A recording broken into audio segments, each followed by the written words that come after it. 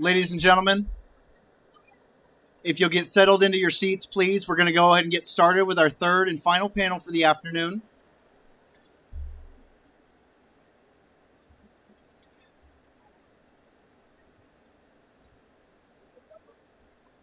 Now, in similar format as the panel you saw earlier this morning in opening statements, I thought it appropriate to close our conference for the day with closing arguments. We have three exceptional panelists here for you today in a similar way. We will have Judge Michael Leaf from Ventura County sitting for our bench. Judge Leaf, who graduated from the law school in 1995, was elected to the position of judge for Ventura County Superior Court in 2014. Before joining the bench, Leaf was a senior deputy attorney with the Ventura County District Attorney's Office, where in addition to prosecuting criminal cases, he worked to stem recidivism in the defendant population by helping offenders receive mental health services. He previously served as an attorney with the Marvel Animation, and Judge Leaf is the co-author of Ladies and Gentlemen of the Jury, Greatest Closing Arguments in Modern Law, and The Devil's Advocates, Greatest Closing Arguments in Criminal Modern Law. He's also a Navy veteran, having been honorably discharged from the service in 1985. In addition to his law school from the Caruso School of Law, Judge Leaf earned his bachelor's from Drew University. Please join me in welcoming Judge Michael Leaf.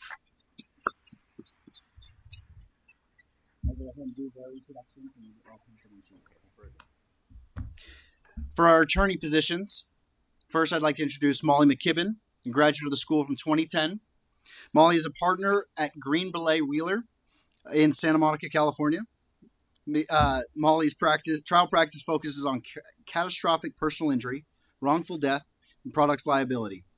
In 2016, she was chosen as the Consumer Attorneys of California's Consumer Attorney of the Year. Molly is a member of the CAOC board and is also a member of the Consumer Attorneys Association of Los Angeles, the American Association for Justice, and the Women Lawyers Association of Los Angeles. Her work has been published by the Daily Journal and The Advocate, and she mentors law students through the Caruso School of Law Preceptor Program. She served as an editor of the Pepperdine Law Review while in law school and earned her bachelor's in print journalism in Italian from the University of Southern California. Please join me in welcoming Molly McKibben.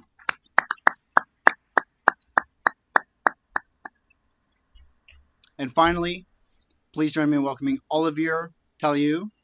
Olivier is the chief trial attorney of the Dominguez firm and handles complex and hard-fought cases.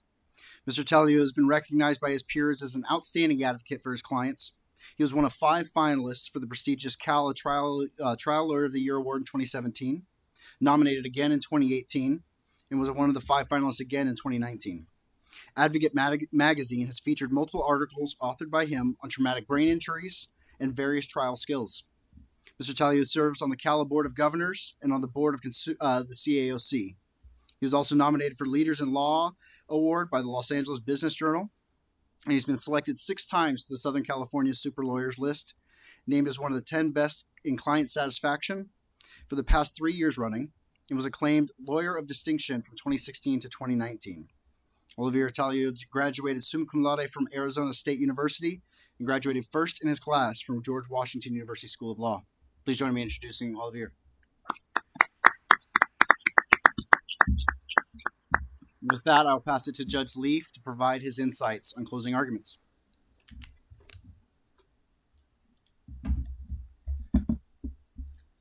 Well, good afternoon, everyone, and welcome. It's nice to return to Pepperdine. I spent 3 wonderful years here learning how to think like a lawyer, and then the past 25 years actually putting much of what I learned here into practice, including everything I learned from Professor Caldwell and Professor Perrin in trial practice. I was just telling Mark Hippler during the lunch break that because of the training I received at Pepperdine in trial practice, that when I entered the DA's office in 1996, I came in off cycle, and by reputation, they had been told that I was trial ready, even though I hadn't finished law school all that long ago. And on my first day in the office, they handed me a file and said, you're supposed to be picking a jury in courtroom 27 in about 10 minutes. And I was off to the races, and it's been great ever since. Trial practice is the best. Getting up in front of a jury is the best. And the best part of being in front of a jury is when the trial is done and you're ready to give your closing argument. You've probably heard different things throughout your careers about the best way to prepare for trial, and some people talk about writing your closing argument before you do anything else. I was never a big fan of that. What I tried to do was to simply know my case, because if you know your case, you can talk about your case.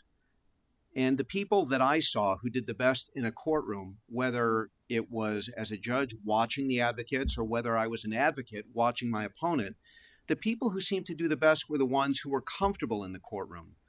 You know, public speaking is the biggest fear that people have. It's worse than heights. It's even worse than spiders. But the key is to stand up in front of a jury of 12 and begin making your case, arguing on behalf of your client. It all begins with knowing your case. And once you do that, everything falls into place. Jean Giraudoux, the French novelist and playwright, said that the key to success is sincerity. If you can fake that, you've got it made. It's also been attributed to George Burns, but I think it always sounds classier when you can attribute it to a French playwright. And that goes for your case as well. Believe in your case. Know your case. Because ultimately you're going to be talking to the jury about it. One of the things that Professor Caldwell has been lecturing for more than 25 years is to engage in a horizontal dialogue with the jury. Don't talk down to them. That seems obvious, but you'd be surprised how many attorneys don't put that into practice. I was presiding over a trial about 2 years ago. Let me ask you this. Quick show of hands, how many of you think it's a good idea in a jury trial to insult the intelligence of the jury? Shockingly, I don't see any hands. I watched an attorney stand up in closing argument and use a word, I can't remember what it was, and he paused and he said, I'm probably the only one in this courtroom with the education to even know what that word means. But let me explain it to you. And I watched the faces of the jury, which he probably should have been doing because he lost them at that moment. Don't talk down to the jury. You establish your rapport with them during jury selection, and you pay attention to them. One of the key things that I've developed during my career as a lawyer, and one that I've looked for with the advocates in front of me, and I do have the ability with young attorneys to talk to them if they're interested once the trial is done and the appellate period is run, is to just give them some tips, some observations about what they've done well, and what they could improve on. Part of it is listening. Listening to what's going on in the courtroom. Listen to the witnesses. Don't get tied down to a script. Don't get tied down to your questions. Pay attention to the responses you get. And then incorporate them into your argument. Nowadays, people are using PowerPoint. When I started out, people were still using flip charts. As a judge, I find it endearing when I see somebody bringing flip charts into a courtroom. But the advantage that PowerPoint has is the ability with your laptop to quickly, on the fly, make adjustments to your closing argument. Incorporate things that have happened in trial. Remember when you're cross-examining a witness that you're not looking for the Perry Mason moment in trial. You're looking to elicit facts that you can incorporate into your closing argument. And sometimes just play it off. And then what you can do is you can insert it into your argument and you can bring the jury in. You can say, do you remember when I had the plaintiff on the stand and I asked him this question? And do you remember what he said? You get it down. And the jury they should be checking their notes. Hopefully you've got the quote right. Then you can put it up on the PowerPoint and read along with them. This is what the witness said, and this is why it's important. Remember that everything during the trial is geared towards proving the elements of your case and being able to put it up there so they can read it and say, it's exactly right. I remember that moment. You're collecting key moments to use in your closing argument. Sometimes finding a pithy way to say it helps. The O.J. trial, how many of you remember that? Most of us.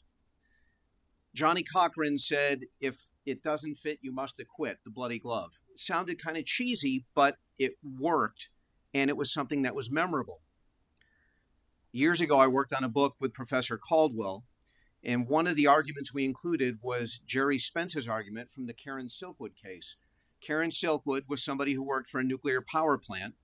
She ultimately tried to bring out some allegations that Kerr McGee, which operated the power plant, was involved in contamination of employees, and she was killed. Big lawsuit.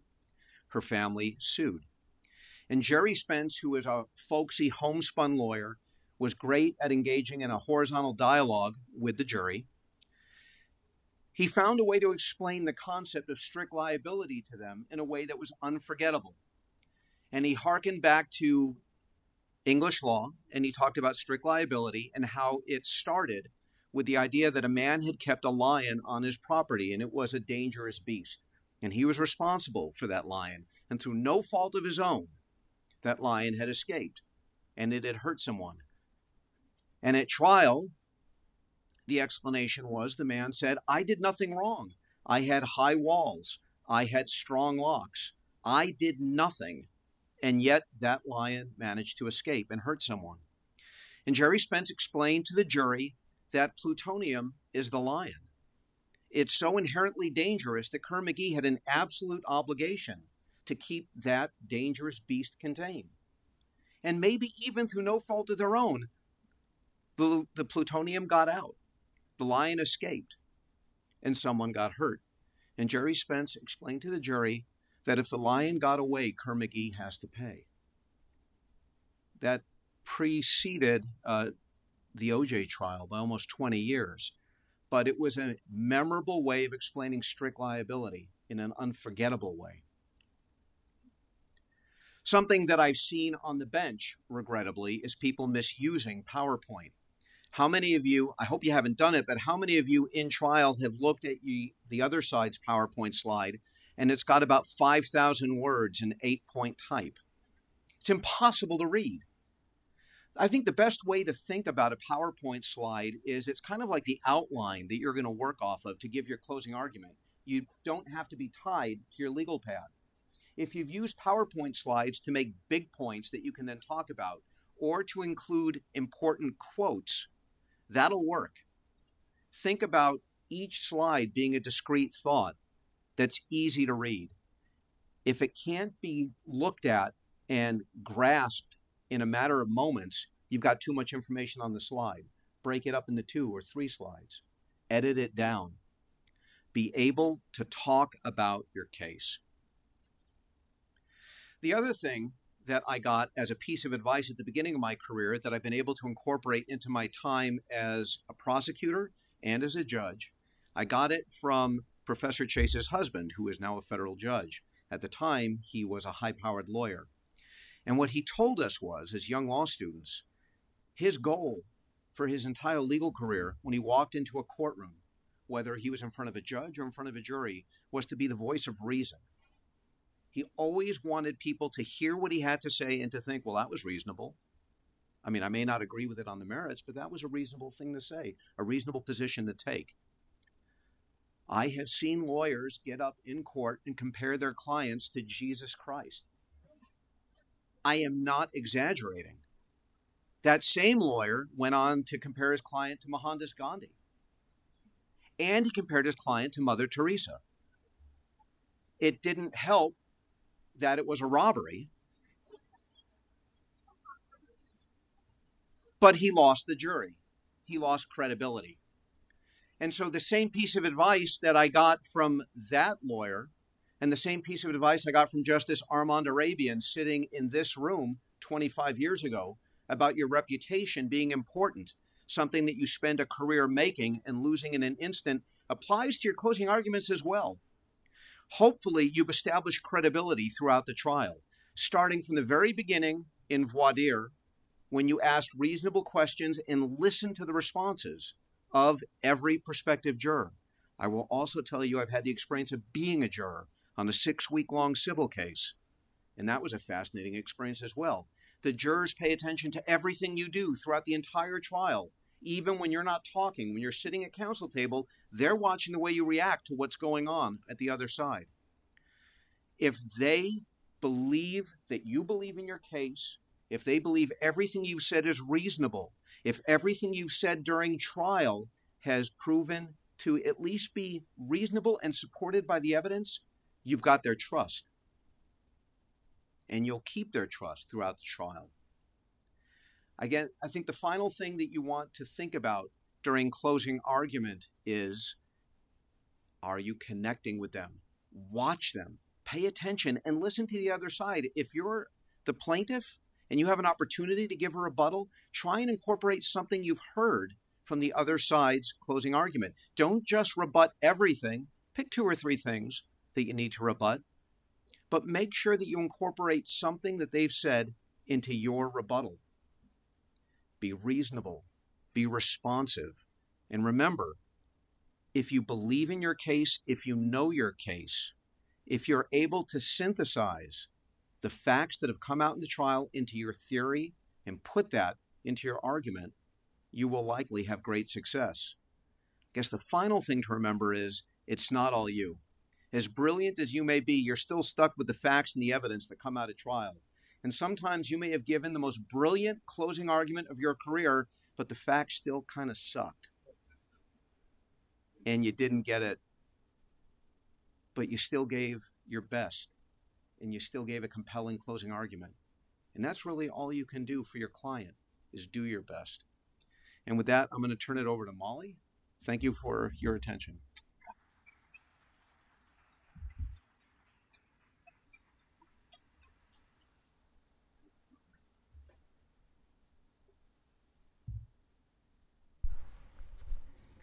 This is a case about a company that put profits over safety, a company that prioritized dollars and cents over common sense safety precautions. The evidence that you've heard and seen throughout this trial leads to one logical conclusion, that Urban Commons LLC put its bottom line ahead of the safety of the guests that stayed at its hotel. And what has the undisputed evidence in this case showed you? That in 2012, Urban Commons purchased the Embassy Suites Anaheim North Hotel, and thereafter specifically marketed this hotel to families with small children, advertising the fact that it was affiliated with the Disneyland Resort. It is undisputed that Urban Commons then hired third-party consultants to come in and inspect the hotel and tell them how they could make it safer. It is undisputed that every single consultant that looked at this hotel found the same dangerous condition. The center atrium of this building that had 6 floors of guest rooms, each floor lined with a metal railing, and that all of the bars on these railings were too far apart, so far apart that a small child could fit through. And that it is undisputed that each of these consultants told Urban Commons that these railings were too far apart, that they violated the California Building Code, and that they needed to be fixed. And it is undisputed that Urban Commons did nothing until a little girl died. And why is it that Urban Commons chose to ignore all of the warnings that they paid for? Because it costs money to make things safe. Because Urban Commons wanted to spend money on things that were more exciting, like making its lobby a little fancier, or putting in a modern restaurant, or getting rid of the dated koi pond that was in the atrium. Urban Commons' conscious decision to prioritize the aesthetic renovations of its hotel, its profits, over the safety of its guests, costs a 3-year-old girl her life. And you, the jury, the members of the community that have been chosen to render a verdict in this case, have the opportunity to provide justice to 2 grieving parents who lost their youngest daughter to corporate greed. On July 18th, 2015, the Martinez family were guests at the Embassy Suites Anaheim North Hotel. Mom Alejandra picked this hotel because it was associated with Disneyland. She knew she could buy tickets to the park at the front desk of the hotel, and they could take the free shuttle back and forth to the park. Dad, Jesus, was excited about the indoor pool that he could take his daughters to swim in, and the free happy hour they offered at 5 p.m. where the kids could get free Shirley Temples and popcorn. So on that day, the day that this photograph was taken, they took their two little girls, 7-year-old Melanie and 3-year-old Stephanie, to Disneyland.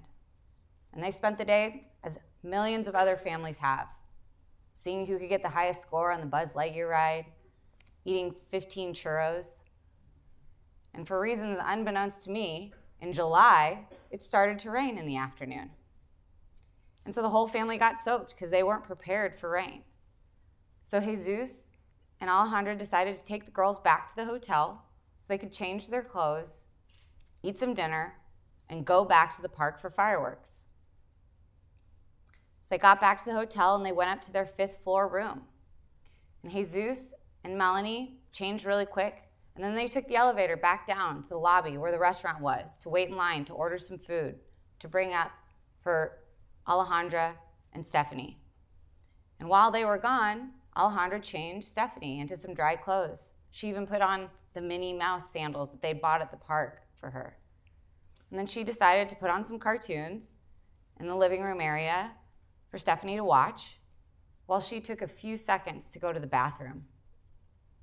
And in those few seconds, 3-year-old Stephanie, who had never once wandered off, never once even gotten lost at a Target, decided she was going to leave the room to look for her dad.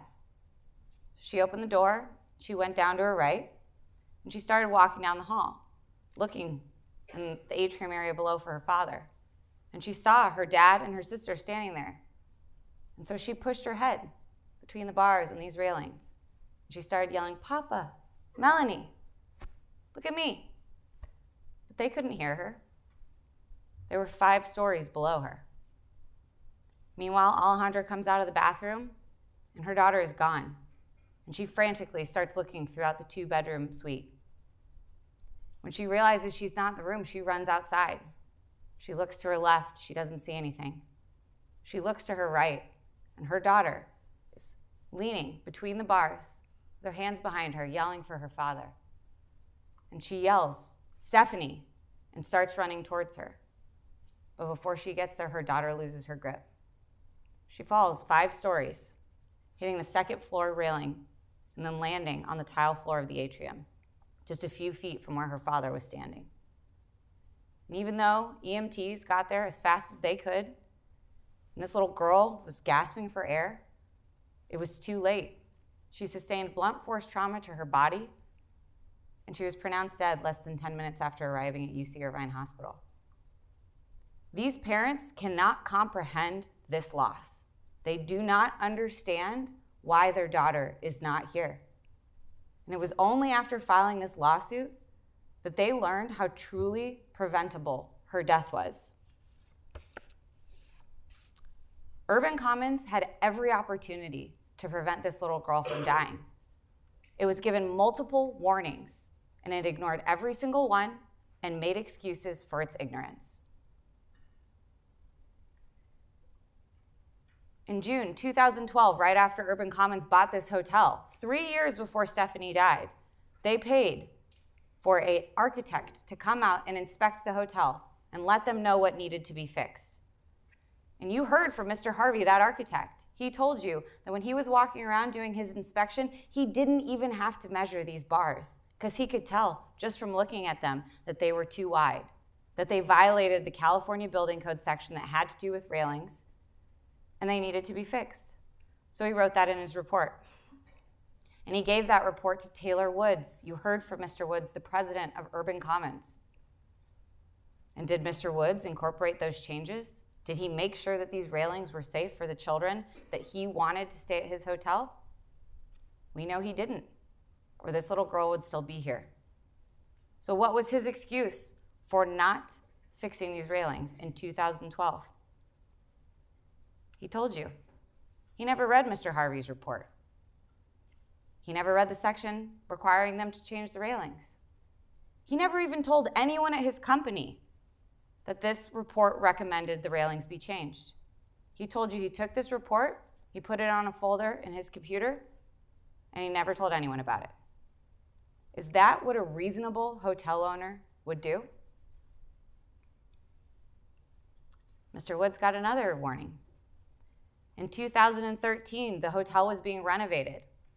And you heard from Mr. Donato, who was the project manager in charge of the renovations at that time. This was 2 years before Stephanie was killed. Mr. Donato paid to have a company come out and do an ADA evaluation, which would tell Urban Commons what they needed to do to make the hotel safe for people who are disabled and just for regular guests.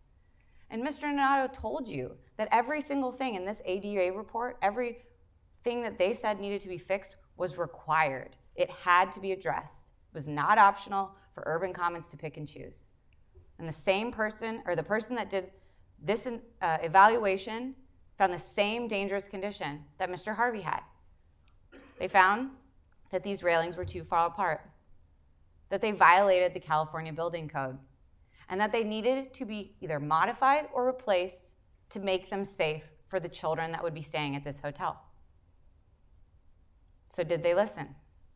Did they fix these railings? We know they didn't, or Stephanie Martinez would still be here. So what was their excuse for not listening to this report?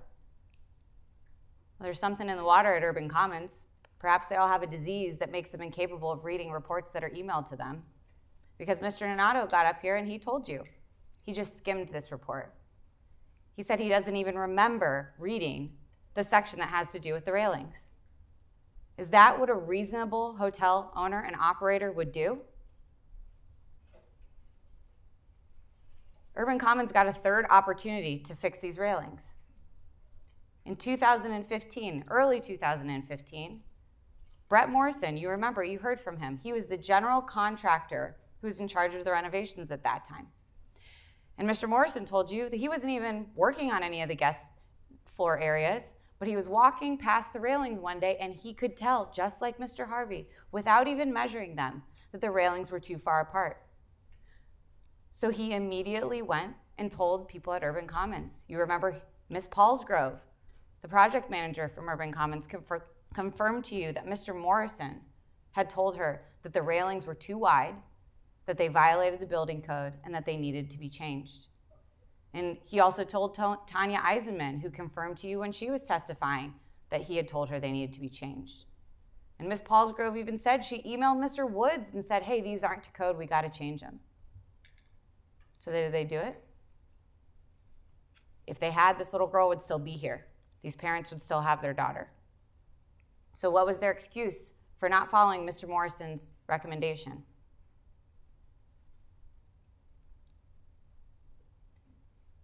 The defense will get up here and tell you that as soon as they found out from Mr. Morrison that these railings needed to be changed, that they put it on the timeline in the renovation as soon as possible. There wasn't any sooner they could have done it, given the state of the renovations. I don't buy it. This company knew in 2012 that these railings were dangerous, and they did nothing. They could have fixed them 3 years before she died. What was their next excuse?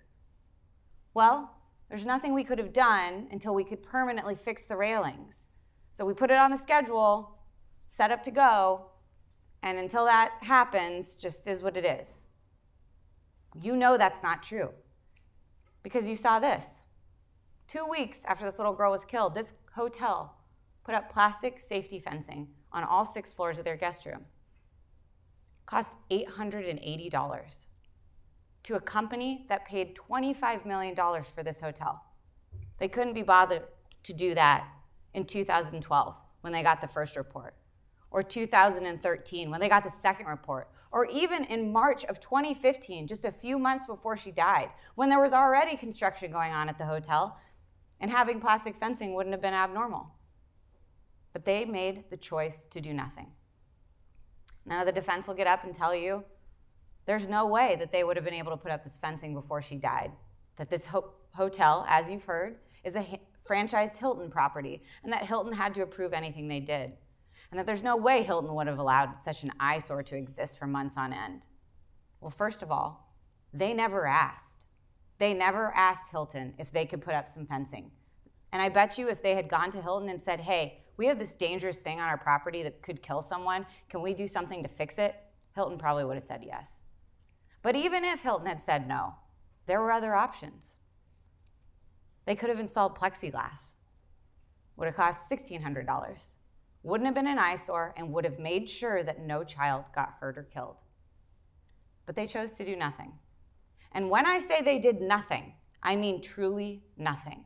They couldn't have even been bothered to print out some small signs on their inkjet printer behind their front desk that says, caution, these railings are dangerous.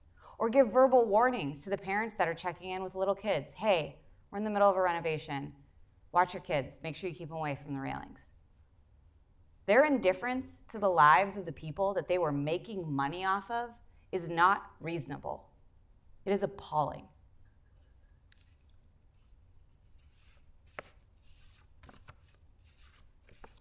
The evidence is overwhelming in this case that Urban Commons is liable for Stephanie Martinez's death. And what I mean when I say that is that they're negligent. And you have heard the judge give you the law and tell you that we have to prove that they were negligent.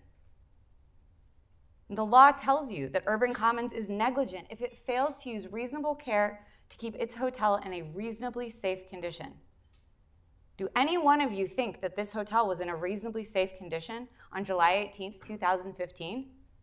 I don't, or she would still be here. The law also tells you that Urban Commons must use reasonable care to discover any unsafe conditions at its hotel. This is not optional. Urban Commons is not allowed to stick its head in the sand and say, we didn't know something was dangerous. The law requires them to take affirmative efforts to find dangerous things on their property. And then the law requires them to do something about it. They are required to repair, replace, guard against, or warn about anything they know is dangerous. That is not something I am telling you. That is what the law tells you. And this company made the choice to do nothing. That is negligence. So when you go back to the jury deliberation room and you look at the first question on that verdict form, and it asks you, was Urban Commons negligent in the maintenance or use of its property? That is an easy yes. And the next question that you'll have to answer is whether their negligence was a substantial factor in causing this 3-year-old girl's death. That is also an easy answer, because you only have to look at one piece of evidence. You recall, the Anaheim Police Department took a bunch of measurements in this case, including measurements of 3-year-old Stephanie's body after she was pronounced dead. And they took a measurement of her head. It was 5 inches. If these bars had been 4 inches, as the code requires, she couldn't have gotten through. She'd still be here. She'd probably be in timeout for running out of her hotel room, but she'd be alive. So when you get to the question that asks you whether their negligence was a substantial factor in causing her death, that's an easy yes. So I have one final thing I want to discuss with you before I get to damages. And that's the argument I know that the defense is going to get up and make when it's their turn to talk to you. You've heard their opening statement. You've heard the questions they've asked of witnesses. You know that they are going to ask you to apportion all or the majority of the fault for this little girl's death to her mother, Alejandra Sandoval. And let's be clear, the burden of proof is with them to prove that Alejandra Sandoval acted unreasonably, that she failed to use reasonable care. That is their burden. And I think if you look at the totality of the circumstances and the evidence in this case, it is abundantly clear that she acted as any reasonable parent would. Any reasonable parent would check into a hotel, your home away from home, a place you know is courting families with children, and think that it's safe. A reasonable parent would probably not lock the door behind their husband when they went downstairs to get food, knowing they were going to come right back up with dinner. And a reasonable parent would believe that they could leave their little girl, who had never once run off before, in front of some cartoons in the living room while they went to the bathroom for a few minutes after a long day at Disneyland. I don't think they can meet their burden to prove that Alejandra Sandoval was negligent. So when you get to the questions on the verdict form that ask you whether she was negligent and whether she deserves any fault, Easy no.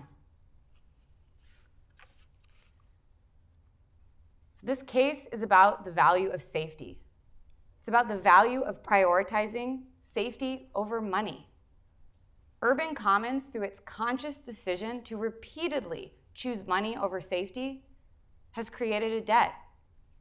And justice requires that that debt be paid.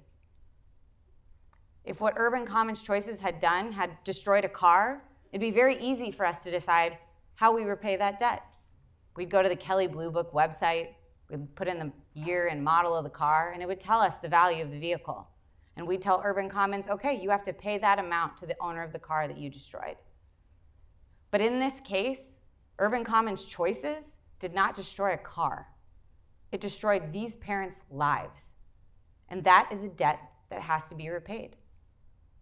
We don't live in an eye for an eye society. Alejandra and Jesus do not wish that they could take one of Mr. Wood's children and sacrifice them for the death of their daughter. We live in a country that has decided that an award of money damages compensates for the loss of life. And it is your job to appraise the value of that life. You get to answer the question, what are Jesus and Alejandra's damages for the loss of their daughter? And let's be clear, we are only seeking non-economic damages in this case. So there's no fixed standard you can use to decide what that amount is.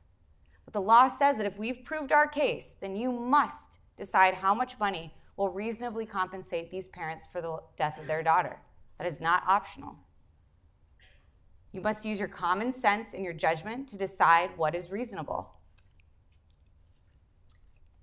I suggest that you look at the loss of the life that will never be. The loss to Alejandra of never again hearing the best 4 words in the English language. I love you, Mommy. Or the loss to Jesus of never being able to teach his daughter his favorite sport. The loss to both of them, the day of pride when they get to watch her walk across the stage at graduation for high school, so excited that she's gotten into college and thrilled for the adventure that lies before her. The loss of the next 15 years without her at home. You get to appraise that.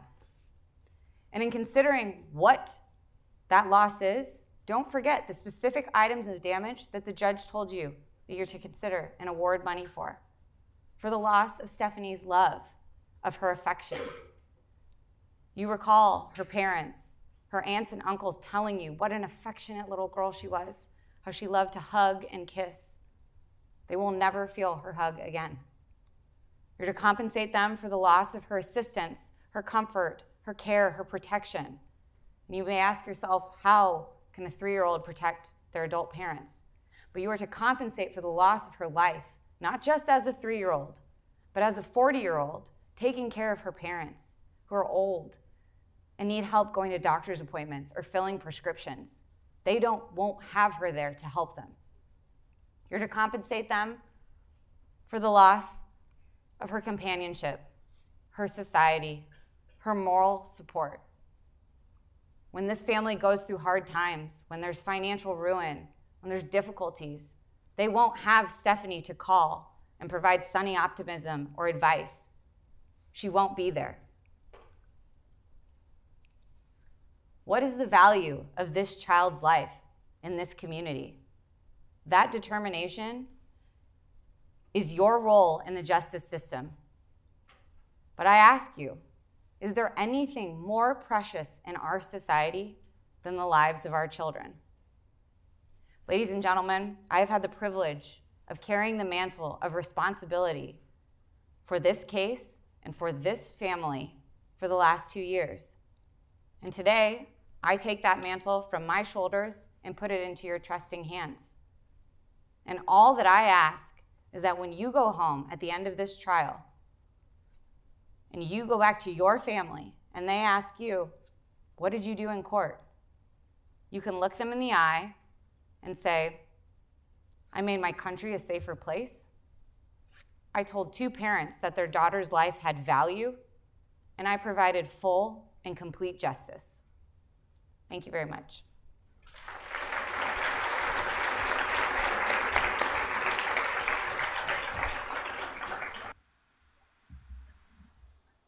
couple of quick observations. First off, nicely done. I note that there were some good use of the verdict forms. It's always good to show the jury what it is you want them to do. You tell them what you want them to do, but it's helpful to actually show them where to put the X, where to write the dollar amount. It's helpful. There was also a good horizontal dialogue. I never got the sense at all Molly was talking down to you, and this would be a particularly bad jury to talk down to. Parenthetically, wow. I sat in on a case years ago, which was workers' comp, and the person being accused of having committed fraud had suffered a terrible injury, allegedly, that prevented him from working, and yet was seen dancing at a party. What the lawyer kept talking about to the jury was that this person had suffered a bilateral comminuted calcaneal fracture. And I said to him on a break, man, why don't you just tell him that his heels were shattered? Because it just was so drawn out and it had no punch to it. Say it once to establish the medical term and then say, what we're really talking about is the guy's heels were supposedly shattered into 150 pieces, but he was boogieing down at a party. Is that reasonable? So the use of the medical term, while technically accurate, just didn't connect with the jury, didn't make the point. A good discussion of non-economic damages, and including the theme repeated of loss, loss, loss, and the loss of the four best words that anyone would hear, which is, of course, I love you, Mommy. I thought that was very nicely done. Something to think about from the nuts and bolts of the bench before we launch into Olivier, something that I see quite often and something for you to keep in mind. Judge Manny Real in the federal bench years ago gave some advice to young law students, which was don't be known as what he called spring butts, which was making objections just because you can. He made the point that as a judge and as a juror too, sometimes if you're springing out of your seat making every possible objection, it can make it look like you're not confident in your case. Pick and choose. Well, during argument as well, something to think about is that constant objections, while they may interrupt the flow of the argument of the other side, may make you look like you're less than confident in your case. And as a bench officer, I will tell you that I and many of my colleagues, after the objections are made, look, if it's a legit objection, it'll be sustained, but many objections are simply overruled or sustained with an admonition to the jury, ladies and gentlemen, this is just closing argument. So take it for what it's worth. If you're confident, save the objections and just wait until you have an opportunity, if you get an opportunity to speak, and just shake it off. One objection that's often made during closing argument, and here's a practice tip, objection misstates the evidence. Many judges, when they hear that one, are going to overrule it, because here's the problem.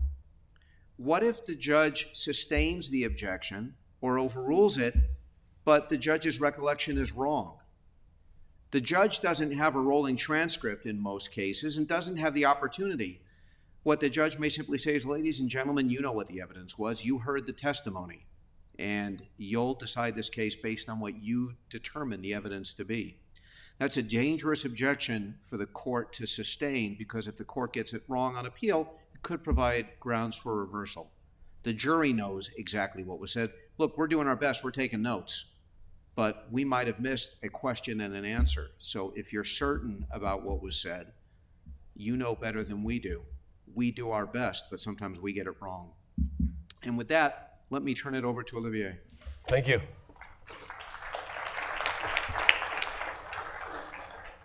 I want to thank you all for inviting me here. I know that you were expecting Ricardo Echeverria. I'm a bit of a downgrade, but hopefully I'll provide some nuggets. And I was driving up, and it's an amazing campus, and I'm kicking myself. I went to law school in Washington, D.C., and I checked the weather today, and it's like 35 degrees. So I'm glad to be here. I want to talk a little bit before I do the closing argument, and thank you, Molly. That was a great That was a great closing argument, and it really made me want to get a job at Green Borlet, because those are some great cases, and you did a fantastic job. So thank you for that presentation.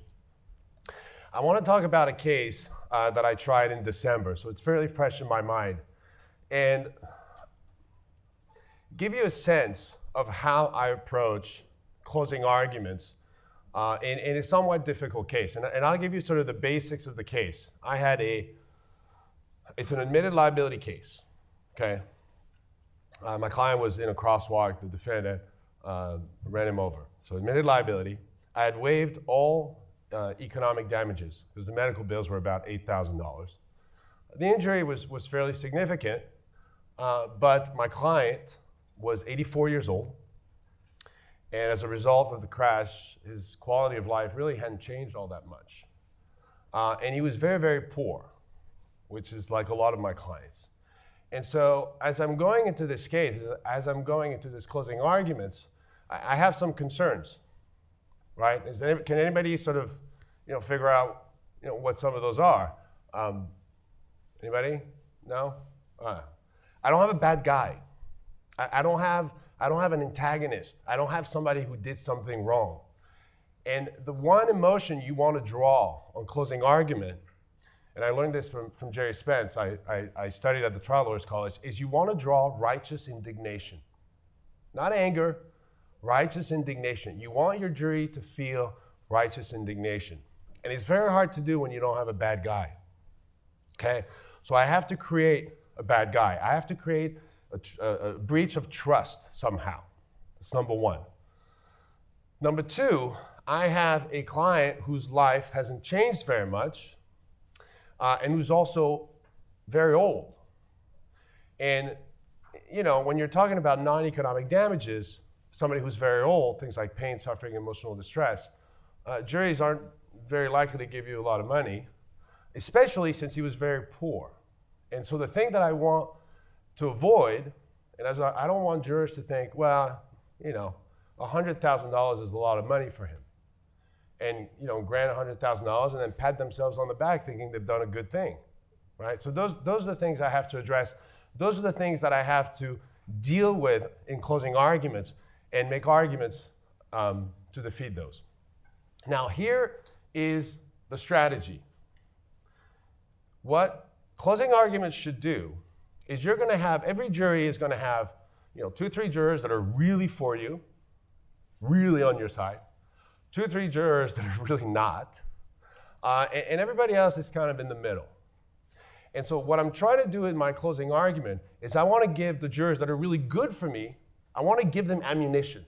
I want to give them stuff that they can go back into the jury room and tell the other jurors, no, we're not supposed to do that.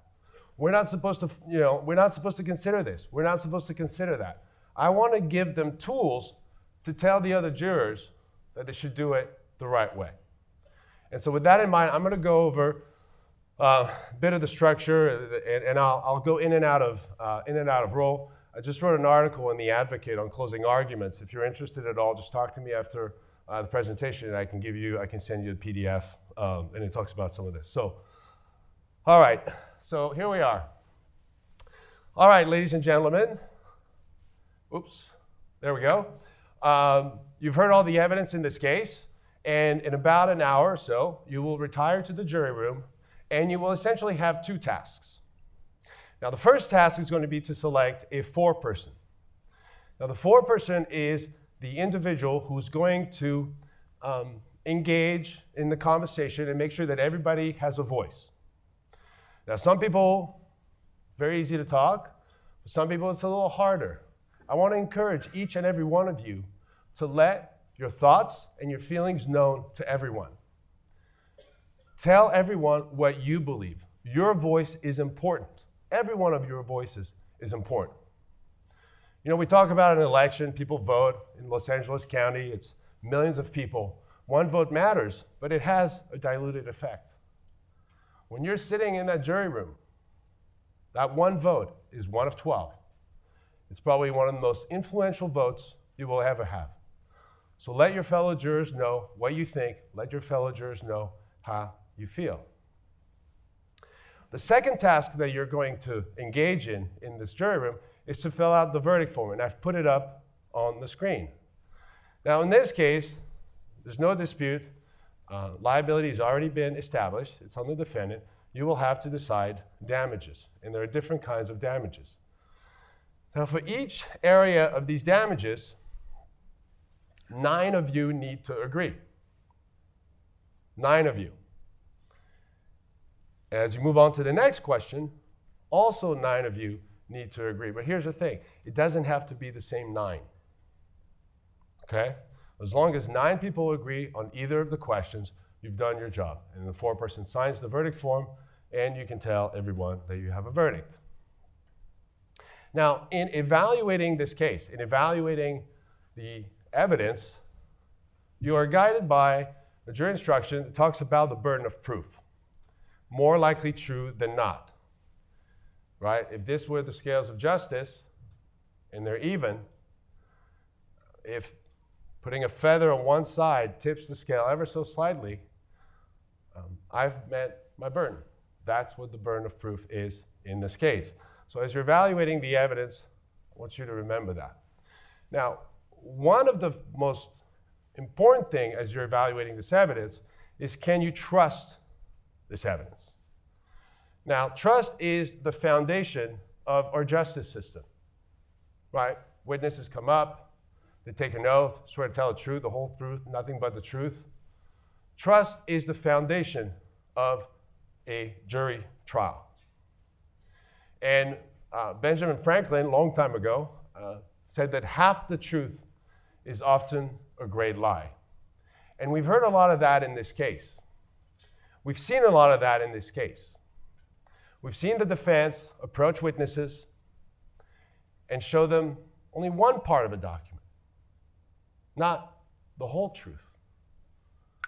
Or refer to one part of their deposition, not the whole truth.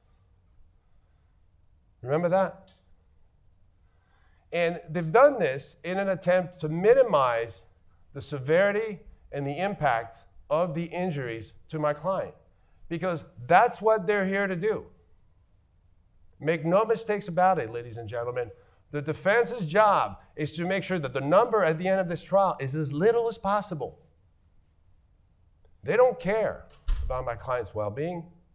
They don't care about his health. They don't care about his life, about his family, about the things that he can no longer do. They just don't want to pay. And in that effort, they've minimized every single thing in this case. Let me tell you what I mean. And this started with opening statement. During opening statements, we heard counsel say that the plaintiff stepped off the curb, client didn't see him, and despite just applying his brakes, was unable to stop before making contact. It just stepped off the curb. Now, we've seen evidence in this case that tells us exactly where this happened, and it didn't happen right as my client stepped off the curb. It happened in the middle of the street. And these are some of the photos that were taken off the body cams, where you see my client well into the second lane, almost immediately in the middle of the street. And from this angle, we can see how far he was thrown. His feet are about 10 feet away from the pedestrian walkway. This was the impact. They minimized. What else? On opening, you heard counsel talk about, oh, other than a bloody nose and abrasions to his knees, he only had right hip pain. Only right hip pain, bloody nose. Now, there's a term called gaslighting, okay? And it's a fancy way of saying it, but essentially gaslighting is when you tell somebody that something is false when all the facts and all the evidence points to it being true. And the problem with gaslighting people is it actually makes them think that they're crazy, because they're being told over and over and over and over and over again that something is false when in fact it is true. And as a result, it has become one of the scariest and most common form of mental manipulation. And ladies and gentlemen, make no mistakes about it. The defense in this case has been gaslighting you, because the evidence that we've shown you do not match their arguments. Just a bloody nose. Well, let's see. Yeah. Señor, ¿dónde te duele? Aquí, así, Ok, no te muevas, ¿ok? ¿Tienes tu identificación? Sí. ¿Dónde está? Aquí está. Ok. Si le quiere hablar a mi casa, yo aquí. Sí, no te preocupes de eso. Ay, ay, ay. Ay. ¿Tienes alguna condición médica? ¿Eh? ¿Tienes alguna condición médica? ¿Cómo qué? Como diabetes, problemas Sí. de corazón. No, diabetes. ¿Dónde te duele? Aquí en el pecho ¿El pecho? y las piernas. Dame tu identificación. Ay, ay, ay. ¿El carro te pegó y te viniste acá? Sí. Just a bloody nose. Now, you've heard evidence about, how much time do I have? You've heard the evidence in this case, and it's largely undisputed. This is the list of injuries in this case. I can go ahead and, at this point, and I'm going to step out of the role for a second. This is the part where I lay down the actual facts of the case, and I use exhibits. I use transcripts that I've gotten from the court reporter. We get daily, so we have access to all the transcripts. I will pull quotes. I will make sure that they're highlighted. I try to be judicious when I do it. That's very good advice. To try to make some of the major points that need to be made to show that everything that I said on opening actually happened. Now, you heard about credibility. Credibility as a plaintiff's trial lawyer is literally the only currency we have. And when we walk into the courtroom as a plaintiff's lawyer, you're already in a debit. You walk in as a plaintiff's lawyer missing credibility. And you have to gain that credibility throughout the trial. It starts with voir dire, it continues with opening, and hopefully if you've presented the evidence that you said you were going to present, by the time you're in closing, you have some of that credibility built up. But this is the part where you go over the evidence, the fracture, the rib fractures, the nose fracture, talk about the consequences of the injury, the different conditions that he's had to live with as a result of that. Explain, again, the surgery that was done to the spine on an emergency basis. This has all been discussed by the doctor in the case, so we go over that evidence. Show what the x-rays look like after. So the point is you sort of give the jury a visual representation of what this gentleman has to live with. Then I brought evidence of his primary care physician. Now, it is somewhat small type font. As you were giving your comment, I'm thinking in the back of my mind,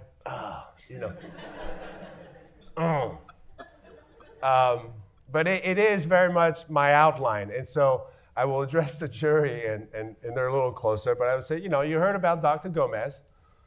Dr. Gomez was Mr. Calcanis' primary care physician for 15 years. He's an independent witness, right? He has no stake in this case. He has no dog in this race. He's not hired by us. He's not hired by the defense. He came here and he told you what the facts were. He has a patient-doctor relationship with Mr. Calcanis. All of his treatment is necessitated by what he believes are his needs, not motivated by anything else. He is literally the best witness that can tell you about both the past history and the current symptoms of Mr. Calcanis. And the next one, just to tell you a little bit about the case, when he was on the stand, I had him for about 45 minutes. I drew about 60 objections from the defense. I mean, it was insane. And so on closing, again, very good comment by Judge Leaf, is you want to point out these things, right? Especially if you think it's going to go in your favor. So on closing, I say, anyone who wants to know the whole truth, not the half-truth, not the kind of the truth, but the whole truth, would want to listen to that doctor. Anyone who wants to know the truth in this case would want to let him speak. And what did we see? Now, next, the defense expert, Dr. Caden, also agrees that Dr. Gomez, the primary care physician, is in the best position to opine. So now let me go ahead and talk about the impact of the injuries on Mr. Calcanis and what we did learn from Dr. Gomez. And again, it's life-changing, use of transcripts with bullet points. He's now more fragile. He thought that there was a 99% chance that he would die from his injuries. He never needed a cane before. He's now developed a heart condition as a result of these injuries. That's never fun. Constipation. And we also learned from Dr. Gomez that although Mr. Calcanis had some medical problems, none of them were severe. We're talking mild to moderate type of issues, none of which would have shortened his life expectancy. And more importantly, Dr. Gomez told us something that we all know to be true. If you want to stay alive, you got to stay active. And the injuries to Mr. Calcanis effectively prevent him from doing that. All right, so now let me talk about the things that the defense brought up that simply do not matter in this case. That's a red herring.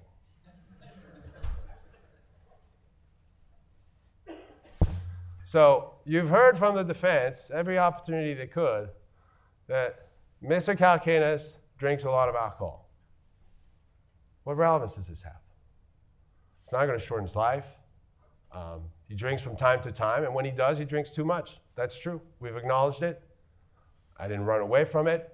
It's who he is. They talk about he's got stage 1 kidney disease. And you've heard from the doctors that stage 1 kidney disease, especially for an 84-year-old man, means absolutely nothing. Another thing they brought up, and they pointed him out on the photos, is he's got varicose veins in his legs. Again, what's the point? It's only to distract you from the truth. So now that we've heard the evidence from Dr. Gomez in this small type font, again, apologize. Think about the defense opening statement. True or false? Did they tell you the truth? Very minimal non-displaced rib fracture. Those did not require any treatment. That wasn't true. After this accident, his use of narcotics actually decreased. That wasn't true. Debilitating pain before the accident. There's no evidence he was in any kind of pain before the accident. Problems walking before the accident. Fabrication. Before the accident, he used Norco, which is a narcotic, and it was prescribed to use at least 4 times a day. We know that that was a half-truth. The back is now the strongest part of his body. Again, complete fabrication. And that because of his arthritis and his weight, he would have had to use a walker regardless of whether the accident happened. Those were statements made by the defense in opening, trying to sway you, trying to use primacy to get you to look at the case through their lens. But as the evidence has shown, none of these are true. None of them. Consequences of injury. This is where I go over the medical treatment that he received. This is where I go over the testimony of the defense doctor and explain why a paid defense expert is not someone you should rely on. Basic things, saw him once, paid for the defense. And I made this point. You heard Dr. Caton, the defense expert, get on the stand, and I asked him about his clinical practice when he sees patients that he actually treats, not the ones that he comes to testify against in court of law. And I asked him, well, when you have these types of patients that have had these types of injuries, how long do you follow them up? And he said, indefinitely. Indefinitely. Why? Why do you think you have to follow a patient like that indefinitely? Because they continue to have problems. Because things flare up, things happen, complications. That's why you follow them indefinitely. Now, that's what he does in his clinical practice with the people with whom he has a patient-doctor relationship. But yet he comes here in this trial and tells you that Mr. Calcanis shouldn't do that, doesn't deserve this kind of care, doesn't deserve to be made whole in the same way that his own patients are being made whole. Now, I don't think that's very reasonable. All right, we talked about Damages during opening. There are 10 categories of damages in this case, 9 that apply for the facts of this case. They're physical pain, mental suffering, loss of enjoyment of life, disfigurement, physical impairment, inconvenience, anxiety, humiliation, and emotional distress. I'll go through this quickly because you've heard it all, but this is the jury instruction for non-economic damages. There are no fixed standards, and it's based on the evidence, and there's a very important word in that sentence. And I'll point it out, because it's based on the evidence and your common sense. We rely on both. And part of the process that you will engage in is to appraise the value of the injury. What is it worth? So, what is the reasonable value of the pain suffered when he was struck? What is the reasonable value of the pain suffered from a broken spine? What is the reasonable value of the pain suffered as a result of 14 fractured ribs, etc., etc., etc.? In determining the proper amount of non-economic damages, just like anything else in this case, jury instruction 117 makes it very, very clear that you may not consider the wealth or poverty of any party. So what does that mean? When you're going back into the jury room and somebody says, well, that's a lot of money for Mr. Kalkinis. You're not allowed to do that. You're not allowed to do that. Okay? That's considering the wealth of a party. Your job is to appraise the injury. Because here's the thing. Some things are relative. Sure. Loss of enjoyment of life. You have to look at the person's life before, the person's life after, and make a comparison. That's relative. Things like inconvenience. Again, it's relative. You look at the person's life before, how were they inconvenienced, and you can put a value of that. But things like pain, things like suffering, those are not relative. Those are the same whether you're rich, whether you're poor. And so whether you have Morgan Freeman, Jeff Bezos, Mr. Olmos, Clint Eastwood, Alan Marin, or Mr. Kalkinis, it's the same pain. They feel the same pain. They feel the same suffering. And whether they're making $20 million a year or whether they're making $20,000 a year, that number stays the same. So you're not to consider the wealth of any party in your deliberations. Another thing is, the defense is going to try to tell you, well, you know, he had some medical conditions, he had some health issues, you should consider that. But, again, jury instruction 3928 tells you that you must decide the full amount of money that will reasonably and fairly compensate Mr. Kalkinis for all damages caused by the wrongful conduct of the defendant, even if a normally healthy person might have suffered less. So the fact that he had a more fragile spine than a 20-year-old doesn't matter. Doesn't matter, and you're not to consider that. One of the arguments the defense is going to make is that because Mr. Kalkinis is old, and because Mr. Kalkinis' life expectancy is shortened, that you should give him less money. And what I want you to consider when you're evaluating these arguments is when you have something precious, and I think we can all agree that life, the humans, that our health is precious. When you have something precious, is it more valuable when it's new, or is it more valuable when it's old? I'm going to go over my time a little bit, not by much. And I'll give you an example. The McDonald Viola, $45 million. It's very old. I looked online to see what would be the most expensive violin I can buy today. And what I came up with was $25,000. And there's oodles and oodles of examples like that. Ming Dynasty vase, $22 million. Most expensive vase I can buy today, let's see the search results, most expensive new vase, $101,000. We value precious things that are old more, not less, more. That's why we call them the golden years. They're not the copper years or the tin years or even the silver years. They're the golden years. Those are the good days. You've worked all your life, spent all that time raising kids, family. Now you get to enjoy yourself. And Mr. Kalkinis has been robbed of that. This is what I believe constitutes fair, past non-economic damages in this case. Now, I want to talk about the loss of enjoyment of life for future damages. And I call it the concept of the two cookies. So there are these shortbread cookies that I really like.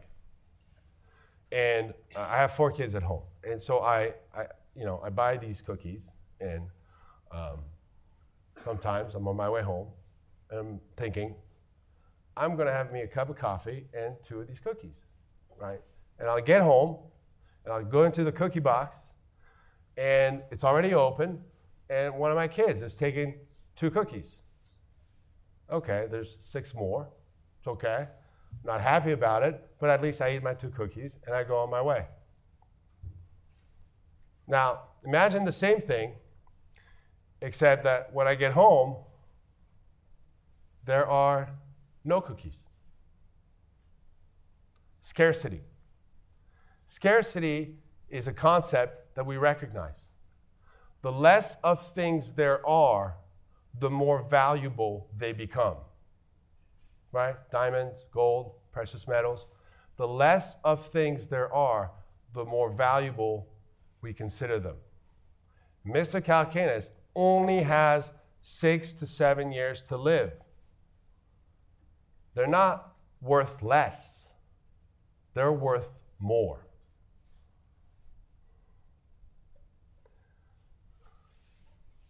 For the purpose of brevity, I will skip this slide, which is also very small. Talk about small pleasures. Mr. Kalkinis is not the kind of man that could go to a golf course. He's not the kind of man who could travel the world. He doesn't have the means for that. So you've not heard a lot of evidence about those types of things that he could do before. But he did have small pleasures. He did have small things that he did that made him feel good, that pleased him, that gave him joy, that added value to his life. And as a result of this injury, he can no longer do them. In closing, they've turned a productive, independent, helpful, hardworking, family-oriented man into someone who's useless, reliant, a burden, very sedentary, and dependent upon his family. Putting some context, at $2 million for future non-economic damages for the last 7 years of his life comes to about $30 an hour. And, this is a good one. I forgot that. They had a bunch of lawyers on the other side.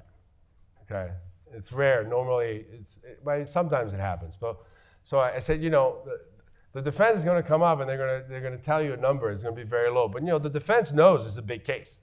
They know it's a big case. They had 3 and 4 lawyers sitting at the table the entire time. They were throwing everything at the wall to see if it fits. They're representing half-truth and trying to gaslight you about the injuries and only reading parts of documents. So they know it's a big case.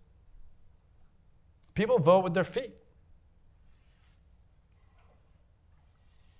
And this is one of the slides I love to end on, especially in an admitted liability case. The defense always tries to make themselves look like they're doing the right thing, and we say, we're sorry. And I said, a good apology has 3 parts. First one is, I'm sorry. It's also the easiest part. They're words. They don't really mean anything, but it's important. The second part is, it's my fault. Now, I will give them that for whatever reason. They've done that. But the third part is, what can I do to make it right? As you deliberate this case, as you figure out the damages in this case, I'm asking you, don't let them forget the third part. Don't let them forget the third part. Thank you very much.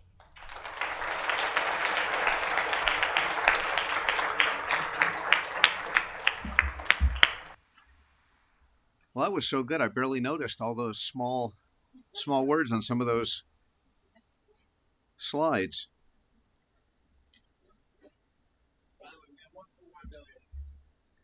So Olivier made a very good use of the video and the testimony in the dailies. Something that's very effective that always strikes me when I'm sitting up on the bench is when someone is able to incorporate video evidence, the medical evidence, into the closing argument to remind the jurors of what they saw. When they're going to be back in the deliberations room, they'll have the exhibits to look at, but seeing it presented like that, it's compelling, and it highlights for them what they should be paying attention to.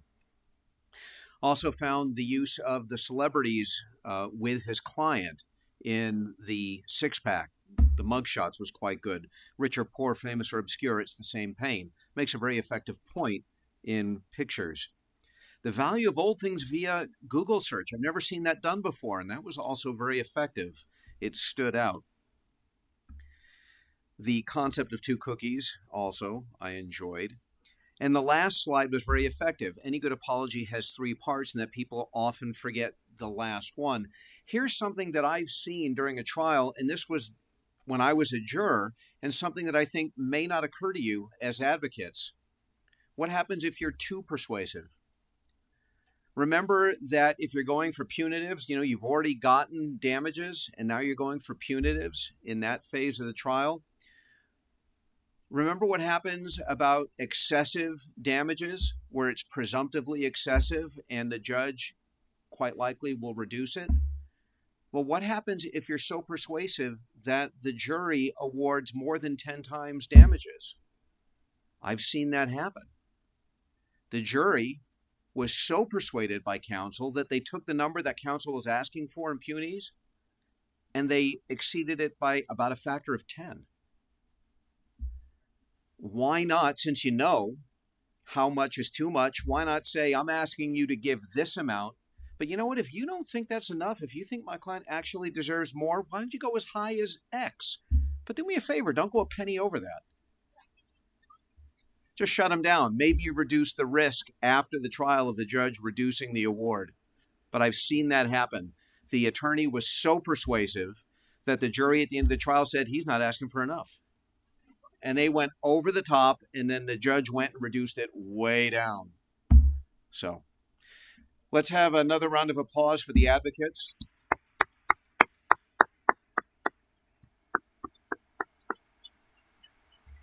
I want to thank you all for your attention, and I want to thank Pepperdine for inviting me to speak.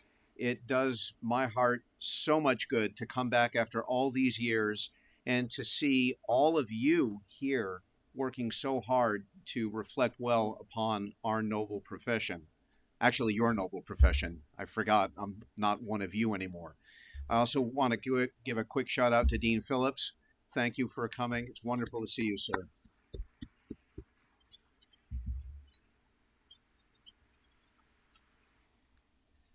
So I know we're a few minutes over, and I want to wrap up our closing for this conference and just acknowledge to all of you again my appreciation for all of your attendance, for our speakers, for our sponsors, for our vendors, for our attendees. You guys help make the advocacy programs here at Pepperdine as successful as they are. Your support of this conference, the support of our students, our alumni, and those individuals that continue to come back is something that's very important to this university and this law school.